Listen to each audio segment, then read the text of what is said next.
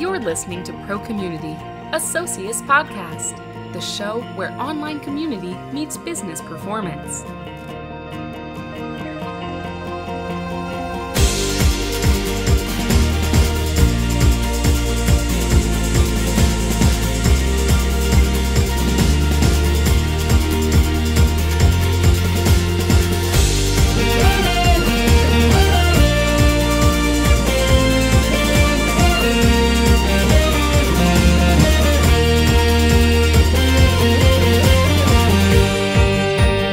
Welcome to episode number 7 of Pro Community, the show where online community meets business performance. I'm Josh Paul. You can see all of the episodes of Pro Community at Socius.com, as well as subscribe to it as an audio podcast on iTunes for your long commute home. I'm very pleased to have with me today Joseph Porcelli, Director of Engagement Services at GovDelivery, a really interesting firm that helps government agencies connect with the public in more expansive and valuable ways, and we're going to get into a lot of that during this episode. Joseph also founded NeighborsForNeighbors.org, the nation's first neighborhood-centric urban social network. Welcome, Joseph.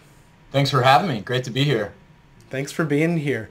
So let's get right into this because there's a lot of information we want to cover. Why is government doing this? Why are government agencies building communities and engaging constituents in online communities? You know, I think it comes down to some basic needs, actually. It's that there's greater demand for services, there's less resources to fund and execute those services, and people have expectations now that with social media, that they can get access to information and help that they want in newer ways that are faster and more, more in line with what they expect and how they're used to. So tools like social networking or collaboration platforms for government help government achieve those three things. So most people are most familiar with online communities in the context of business or membership organizations where the line to sales or member retention are a lot more straightforward. But with government's really about changing a behavior, right? With a massive audience. How's that possible? And did I get that right? Yeah, I think you're pretty darn close. And you know, government really cares about some basic things, right? They want people to be safe. They want them to be healthy. They want them to have shelter. They want them to have education. They want them to be able to prosper and grow and contribute to the greater good. So, you know, there's lots of different tools and lots of different ways to do that. But something that gets lost is really what are we trying to accomplish? What matters? What is the mission and what are the mission objectives? And so here at GovDelivery and our social network that we operate called GovLoop.com, we work to help connect and empower government to execute their mission effectively and efficiently. And you're not only empowering government, people on different sides of the issue may, look at a government-sponsored online community and say, I don't need more government. But in talking to you and learning about GovDelivery, you're really not only empowering government, but you're empowering the public. A big part of what you do is getting the public to learn something and share it with other constituents. Is that correct? Yeah, it is, and I think really what it comes down to is flirting and exploring with the role of what can a citizen do? What impacts can citizens make to make a difference in their daily lives and those of their neighbors, those they may work with, study with, or worship. So if we think about like engagement, and you think about the typical definition, people think civic engagement means going to the polls and voting. Super important. It's great. But as we're faced with dwindling resources and we're faced with increases for demand of government services, the role of citizen, in my opinion, and what we're starting to see is it's increasing, right? And we have an engagement funnel, and the last phase of the engagement funnel we call leadership. And what we're really looking to do with these online communities is expand the role of citizen to co-create, co-organize, or act in partnership with government to take that message or to encourage people to change their behavior or join the CERT program, for example, with FEMA and become an assist or assist emergency responders in during emergencies or whenever they're needed. And so it's a very actually interesting and fun opportunity to work on, because if you think about all of the folks who volunteer in the country and all of the skill and the resources that we have as citizens, there's a lot we can do. And I have this, I call it the perimeter of community, and it's something that everyone can think about. So if you think about your community or the immediate folks that you care about or may be in service of, you think of your family, right? You may think of your spouse or your immediate friends or whatever it is. But what we're really working on is expanding that perimeter out past your dwelling unit, your home or your apartment or wherever you are, out to your neighbors, right? And then out past your immediate neighbors to the end of your block or to the end of your road if you live on a farm or whatever that is, right? So it's an exciting time because we're not only seeing more and more people want to take this on, they're pulling it. And there's lots of great social innovation with like open data where people are taking information that the government has and doing awesome things with it, like helping people find when the next bus is coming, which for me helps a lot. So that's a long expanded answer to your question, but it really comes down to what else can we do together?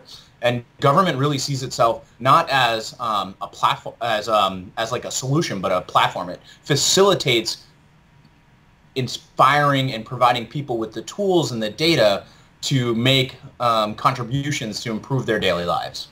So an important element in a successful government online community is to really think about it as citizen-centric rather than government-centric.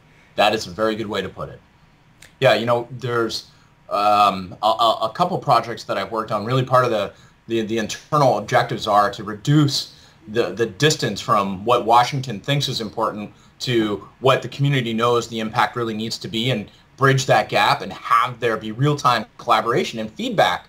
So the knowledge is shepherded from, it's asked of the public, shepherded back inside the agency, and their systems can be changed or tweaked or reinvented to accommodate to actually get the mission objective done based on the feedback of what the citizens say. No, actually, this is what we need.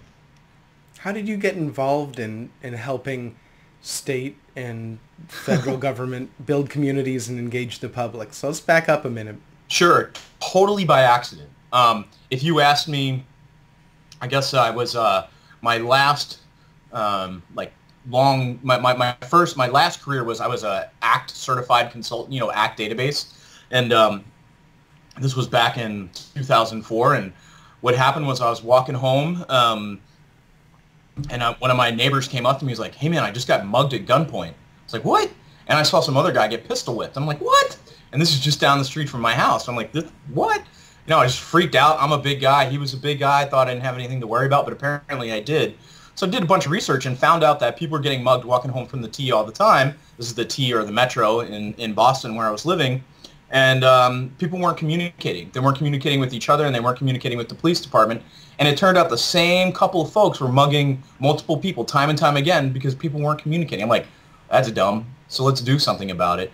So I just started organizing events in my neighborhood, bringing neighbors together, where they would meet at like neighborhood socials. And then we started doing organizing events where neighbors would create community service projects and social activities based on their interests, and they would stay together over time.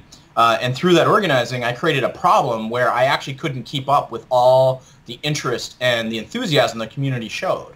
And this is really before this is 2004, 2005, so technology hadn't really caught up to all this interest yet, right? So I wound up, through a number of trial and error on different platforms, building this social network for the city of Boston, neighborsforneighbors.org, that connected neighbors to each other and their civil servants so they can work together.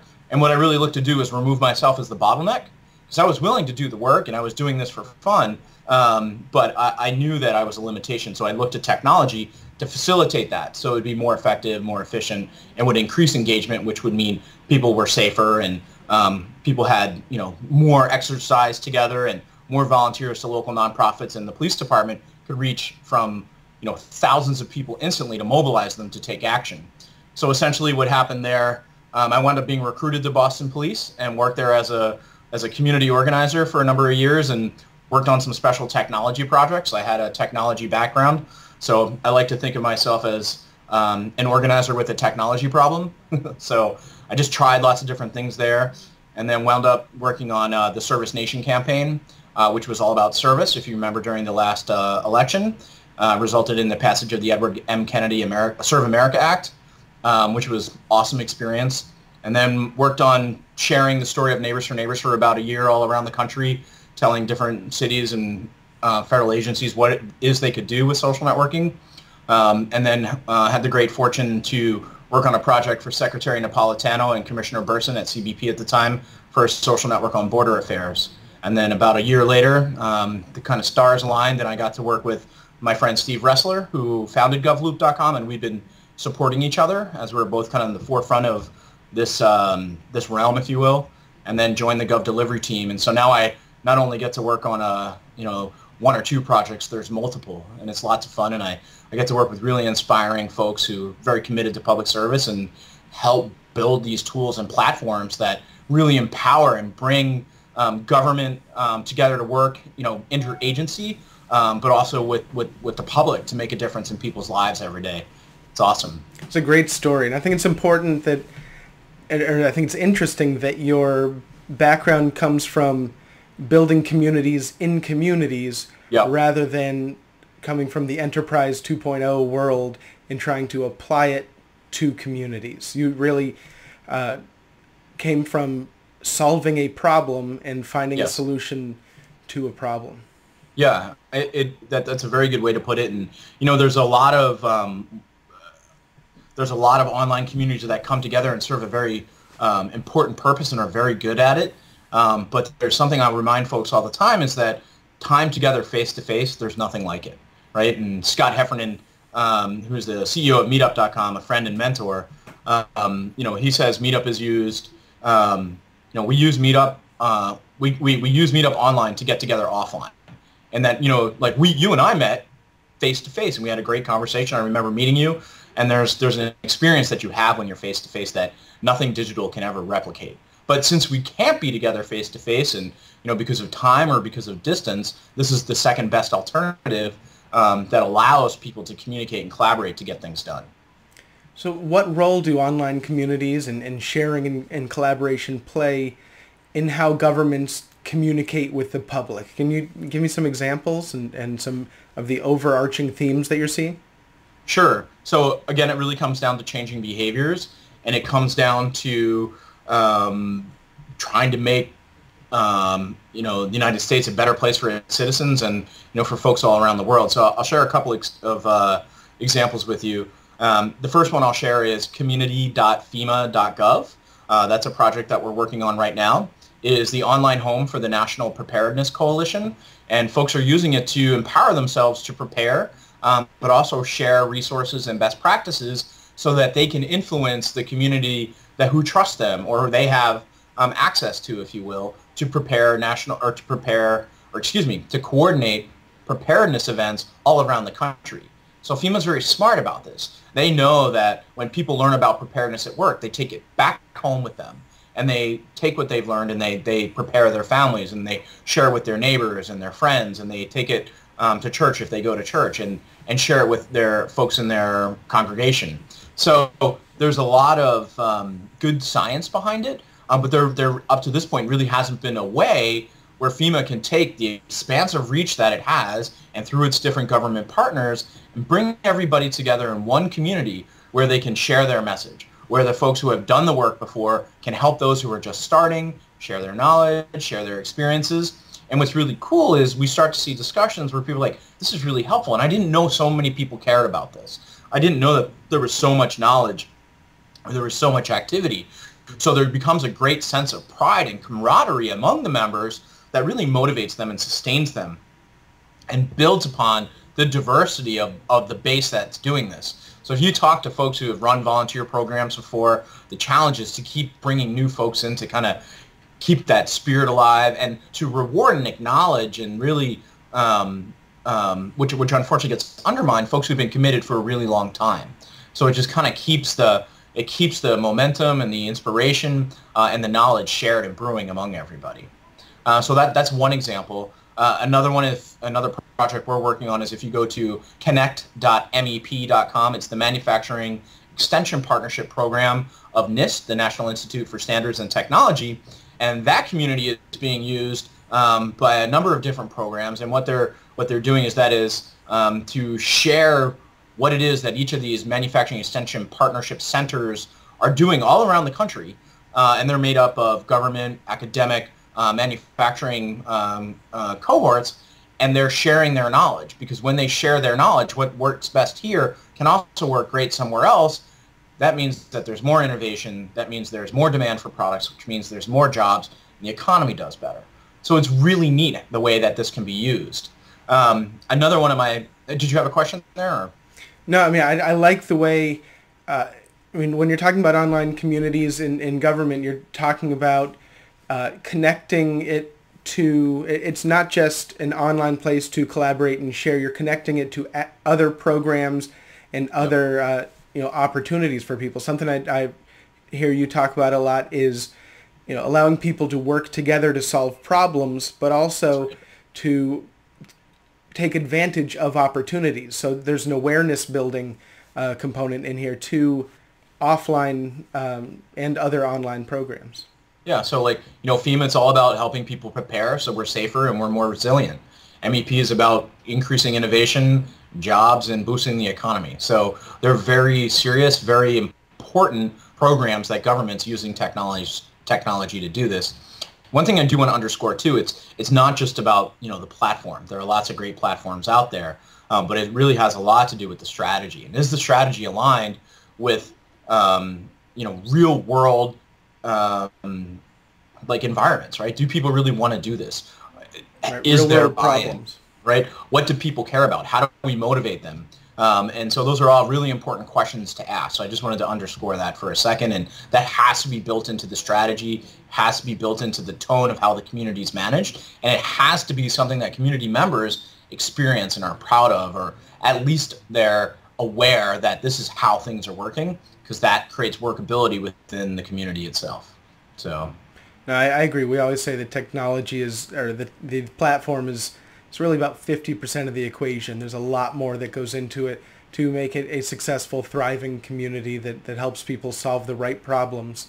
That's right. And I just want to underscore, again, that awareness building of taking advantage of opportunities through social sharing.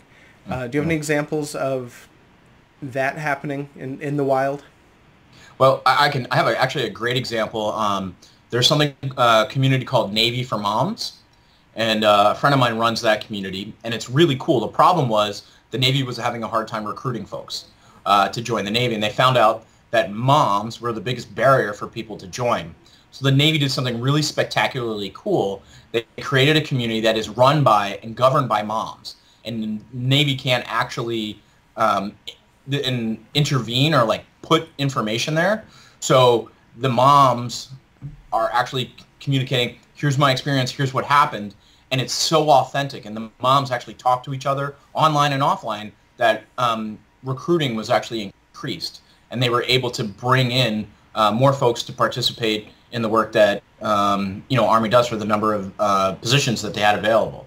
So it was a very progressive, very, very cool way to solve a problem that the Navy needed to deal with. So that's a great example, and it also highlights what you just said about strategy and the importance of the platform. They probably selected the right platform, but that wouldn't have been successful without that strategic thinking and that creativity in the case of Navy for Moms. Absolutely. And again, it relies on the passion of the community. I think the people are not a commodity, right? And if you begin to treat them as a commodity, they're just going to do this action thing for us, it's just not going to work. And if it does work, it'll happen for just a very short period of time, and then it won't. You really need to respect, you need to trust, and you need to treat your community members as leaders and co-facilitators. They have to be seen that way, and they need to see each other that way, more important. So I agree. So let's get into some of the biggest challenges that government agencies have in building online communities. What are you seeing out there? So the biggest thing for government is there's a lot of policy out there, and it's taken a number of years to make progress here. But the biggest one is the communities need to meet their privacy standards, which are pretty darn stringent, along with their security standards. So GovDelivery and our collaboration solution, we meet all of those requirements. So government can actually use our software, if you will, our SaaS software. So that's probably one of the bigger challenges. And then you need to have like terms of service agreements for some of the social software, which they're caught up to speed, and you can actually go to howto.gov if you're interested in learning more about that. And there's lots of great information about that, but those are some of the challenges. And then it's the same challenges that many organizations, face. What are we supposed to do? I want 100,000 followers. Why? I don't know, because I do. If that's your strategy, you're not going to get there. And if you do, your followers are going to have a horrible experience, and that's not going to work out for anybody. That piece of it some translates. of the same challenges that everybody else faces. That makes sense, and that piece translates to what we see in the for-profit and association and user group world. If an executive comes back from a conference and says, we need an online community, that's a red flag right there. There's a lot of questions that need to be asked in terms of what are we trying to solve for our customers, what are we trying to solve for our organization. Mm-hmm. Can you talk for a second about some successful approaches to adoption and growing the community? We've covered why collaboration and building community is important, why engaging the public is important, some of the risks that and challenges that people face. So you have the community. What are some tips for growing the community and building adoption? Sure. I mean, I would say the first thing is the community needs to see itself as leadership, right? As leaders. So when folks see themselves leading, they feel proud. They know that there's results and there's accountability there. And so folks will share and tell other folks who might be interested to join. And that, I think, is very effective. You need to have sort of that authenticity there. The other thing that we have as an organization that has been very effective is we have a service called Outreach Acceleration. So the GovDelivery collaboration solution is one of our 3 products. Another product is called the Digital Communication Management product, which is how government uses to reach the public. So there are over 35 million subscribers to this platform. They receive email and text-based communication, and it manages all the metrics and the social sharing for these agencies. So because government's mission is so aligned, we can help facilitate partnerships and execute communication campaigns on behalf of one agency with another, which can drive membership very quickly to online communities or email subscriptions for another agency, because we know that there are 3 million subscribers who are interested in this particular topic. So it's a really powerful and efficient, effective way for the government for agencies to get the word out through their partners to folks who have already said they're interested in preparedness or emergencies or disasters, in FEMA's case, for example. You bring up a good point. Why is it so important to build on what the community has already done or what the agency has in place, the relationships they have with other parts of government and the outreach that they've already done with the public? Why is that important in building an online community? Sure. I mean, I think there's a couple of things here, and what I care about as a citizen, I'm going to step out of my role here, is I really do want government to be effective and very efficient. And so if there's someone out there that's interested in, they run a neighborhood association, or they're, a pastor at a church, or they're responsible for, emergency preparedness at work, this individual or that group of individuals is looking for government to tell them what to do. Like, how do I do this? I'm not sure. I need your help. So if we think about having an online community where government can reach these folks or being able to communicate out to them, imagine all the money and time that can be saved by program coordinators or program managers if there's one place to go where there are folks who said, yes, hello, I want to take this, I'll take these actions. You just need to tell me what to do. So, if there's 10 programs that can serve one person and they're in one place, that's a ton of savings for government. They can put the money into the programs, that need additional funding to deliver the services to the citizens. I think that makes sense. Let's talk for a second about employees of the government and employees of certain agencies. How does strengthening the connections between the agency and the public benefit government employees and the agencies that they work for? So we've talked about how it helps the public. How does it help the agency and the people who run the agency? Well, I'll tell you, one of the most satisfying parts of my job is, the folks that work in government are really committed and passionate about the work that they do, and it's hard, and there typically has been a lot of bureaucracy, and it's hard for them to really move the needle in the programs where they've been working really hard and are passionate about. It's wonderful to see, like, a client see, like, the community just taking off and people having a very positive experience and thanking each other and giving the agency good feedback. I think it's a huge morale booster, right? It's like finally it really helps them execute on their mission and in their particular program. So it's a morale booster, and I think it also helps create a further sense of meaning and value in their job, right? Folks who are working in government chose to be in government because they really want to serve the public, and our software helps reach the public and helps the public work together on behalf of government to get stuff done. So I think there isn't a technology or an initiative or strategy out there that can be a game changer the way that an online community can be a game changer, both for the organization, the people who run the organization, as well as the customers. Putting in a new email marketing system is not going to change the game, but building a community and just the potential it has for current initiatives and future initiatives is unparalleled. Yeah, I think that it's definitely a mix of tools, right? You need to be able to reach the public. You need to be able to have a place for the community to realize and work together and kind of act on your behalf. And, I think things are coming together, and it's a very exciting time for government and for citizens to be able to accelerate and to execute on their mission effectively and efficiently.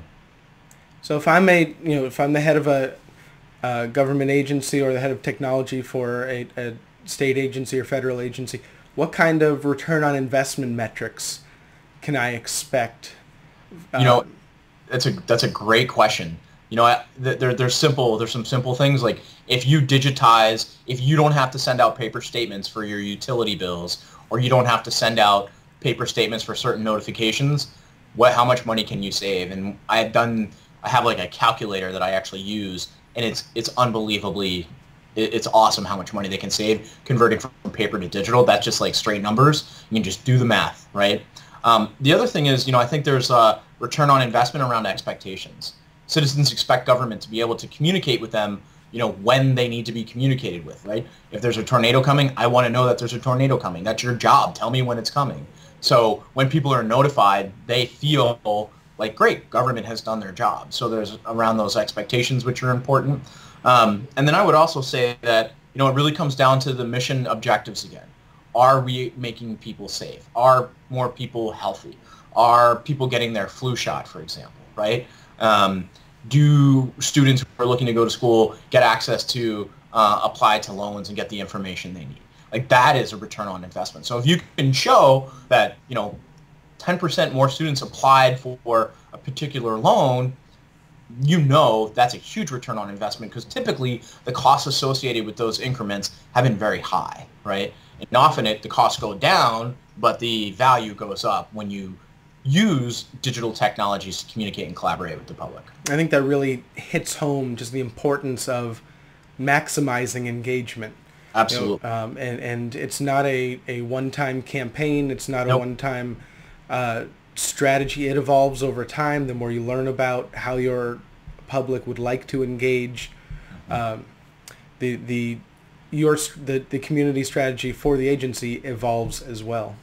That's right. It's an ongoing process, and there's a lot of talk about sort of the social business, and this is really we're seeing this, and it's awesomely powerful. It's producing great results, and I think it's definitely raising the bar on service level, on motivation, on pride of service, if you will, for the government. So it's very cool. Now, consumer engagement over social channels really influences the way that constituents expect to interact with government. Yes. Talk about some of the risks that government runs if they don't engage their community. Sure. I mean, first of all, the conversation's already happening. And I would say some of the biggest risks that government needs to mitigate is that misinformation, right? Folks hear things, they start tweeting things, it's all over Facebook. It may or may not be accurate. And when it comes to safety or health, government really needs to make sure that that information is accurate, and it needs to participate in those channels and interact with folks in a way that provides a clear message, but also builds trust, right? Because if you want folks to interact on your behalf, you need to have trust. You also need to be human. So TSA has a heck of a job doing this, and if you look at blog.tsa.gov, you'll see that they use humor, they use facts, and they have just a terrific job and so much that they have to deal with every day. But I think they do it pretty well over there, and their team certainly mitigates those risks in a very effective way. And I know the folks over there. I have nothing but the utmost respect for what they get done every day for the public. So do you recommend that an agency who's looking at engaging the public in a more expansive way, do you recommend a wholesale change in the way that they do business? Or are there some small steps that agencies can take to build community? Yeah, I would say that there are small steps you can take, and if you look at what we recommend folks is if you're not using an outbound system like GovDelivery Digital Communication Management to reach the public, I wouldn't look at that in terms of what you're going to get, but what you're going to save, right? You're going to reach, we have some agencies that, like the state of Indiana, for example, has, I think, something like 1.3 million subscribers. It's 15% of the population or something like that. That's awesome. They can reach so many people so quickly and get the information out, which is really fantastic. But for an agency that's just looking to get in the game, there's just so much money that they can save, and communication really is the backbone of the operation if you're dealing with citizens. Citizens want information. You can change their behavior. You can offer them value. And with some of the automation that our system has, I think the biggest fear that agencies have is, how many hours is this going to take? How many people we have to assign to this? But we have automation built into the system that watches web pages for changes and automatically kicks out an alert, right? And there's all kinds of great efficiencies in that, so that it will save the money. You can reach more people and save money at the same time. So that's outstanding. So it really it takes the government out of the software business and puts them in the people business where they should be. Yep. So you're a rising star in the Washington D.C. area, and you're often asked to speak to an agency about how they can increase engagement. If you're speaking to a room full of government employees, government officials, high-ranking people in federal and state agencies about how to build community and how to engage the public, what is the one takeaway you'd want them to leave the room with?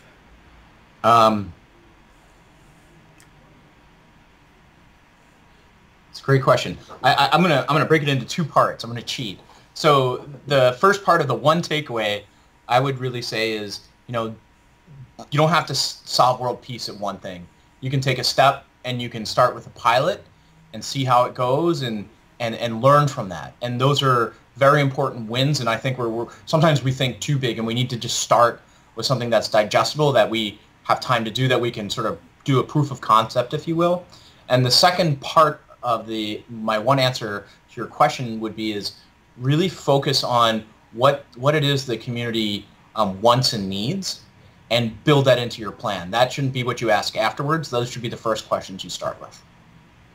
Well, Joseph, I really appreciate your time today and giving us this well-rounded view of some of the strategies that government can use to engage the public.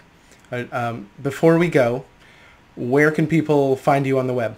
Sure. So you can find me on Twitter. I'm at Joseph Porcelli. My last name is spelled Porcelli. You can also find me blogging on reachthepublic.com, which is our company blog, and I also blog at josephporcelli.com. Great. For people who are interested in Neighbors for Neighbors, is that still expanding, or is it really just in the Massachusetts area? So it's just in the Boston area, and it's neighborsforneighbors.org, and it's FOR, and there are neighbors. Both neighbors have an S on the end. Great. Well, as always, you can see all of the episodes of Pro Community at Socius.com. You can also subscribe to the show on iTunes, where 5-star ratings and great reviews are appreciated if you like what you heard today. Joseph, again, I want to thank you again. Thank you for your time today, and have a great day. Thanks so much. Thanks for having me, and thanks for letting me tell the story about all the awesome work folks are doing in government. Really appreciate it. Keep it up. It's really exciting. Thank you.